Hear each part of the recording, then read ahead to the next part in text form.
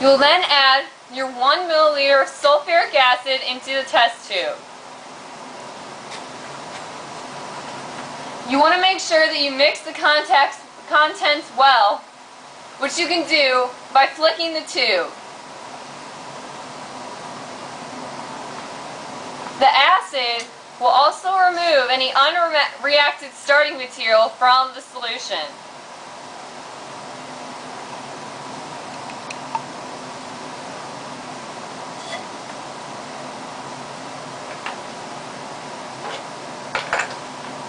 In the tube, you will have the sulfuric acid as the bottom layer, and your product will be within the top layer.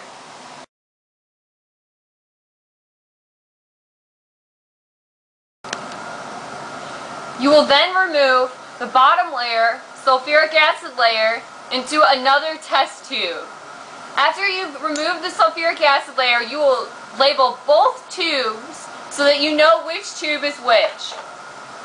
You will then be adding 1 milliliter of 3 molar NaOH to your tube containing your 1-bromobutane.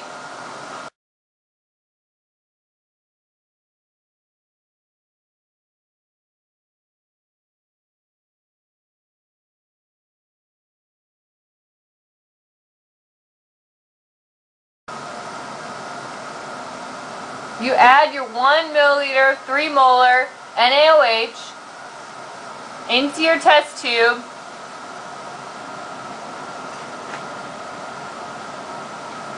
The solution in your test tube should then turn milky.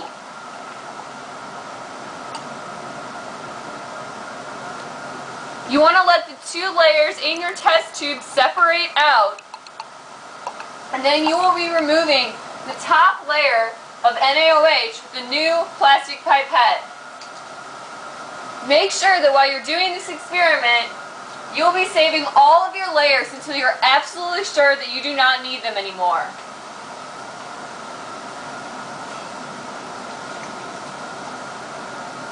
As you can see, there are 2 layers that have formed.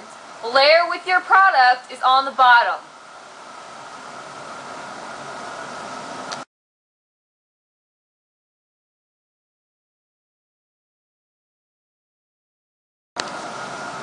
Now you'll be adding a little bit of magnesium sulfate into the solution containing your product.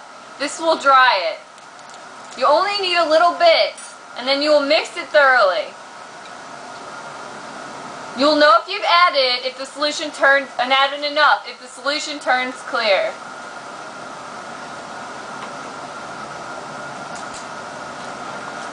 Once again, make sure that you're keeping all of your layers to make sure that you've actually retained your product. You will only discard the other layers. You only discard the other layers when you're absolutely sure your product has been obtained. Making sure that you use labels the entire time so as not to confuse anything. Now, after 5 minutes, you'll pour out the dried liquid into a clean, dry, pre-weighed flask, and then you'll be able to weigh your final product.